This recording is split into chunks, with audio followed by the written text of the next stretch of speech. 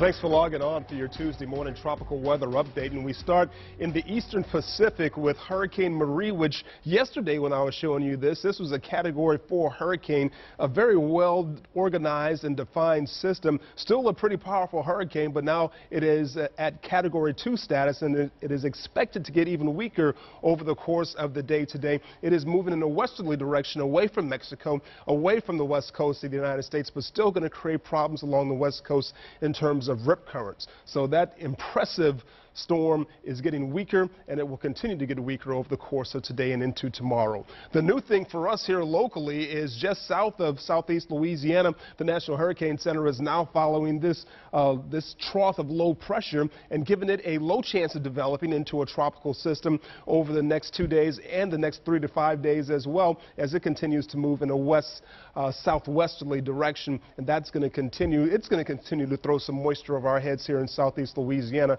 So especially if you're along the coast, don't expect those rainfall chances to go down very much. Out in the Atlantic, not too much happening except this area of low pressure, or this particular tropical wave, which is about 900 miles away from the Lesser Antilles, headed in that direction. The National Hurricane Center is giving this a 20% chance of developing into a tropical system in the next 3 to 5 days. So we're going to follow that very closely. I'll let you know if anything changes there as well. And otherwise, of course, we continue to follow Hurricane Cristobal, which is still creating big problems in parts of the Turks and Caicos, parts of the Bahamas as well. It is still dealing with some dry air just to the north of it on its path, and some wind shear as well, and that's going to continue to be a problem for this particular hurricane also. But even with that, it's expected to intensify a bit, but not to the point that it reaches Category 2 status. So we're going to follow this very closely. We'll let you know if anything changes. Here are the current coordinates for this storm: 75-mile-per-hour winds, and that course is northerly